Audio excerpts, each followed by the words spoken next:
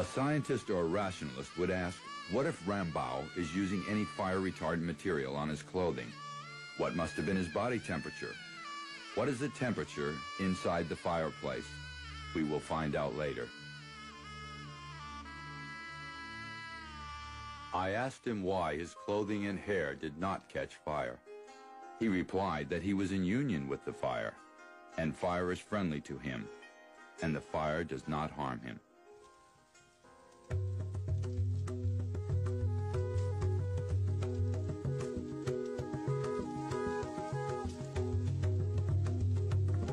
This raging inferno is now engulfing Rambao.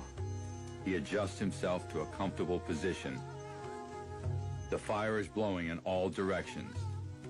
I can no longer bear the heat or the smoke, so I move away. I asked him what technique he uses to get into union with the fire.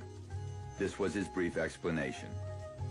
I internally magnify the fire several 100,000 times, and there comes a point where I get linked and united with the magnified fire.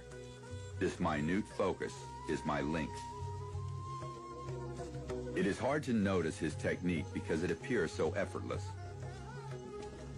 Later on, it became apparent to me that he never tries to hide any information. In a typical landmark style of Indian yogis, I would get a small piece of the puzzle every time I talked to him. Then I would carefully reconstruct everything he had said to me.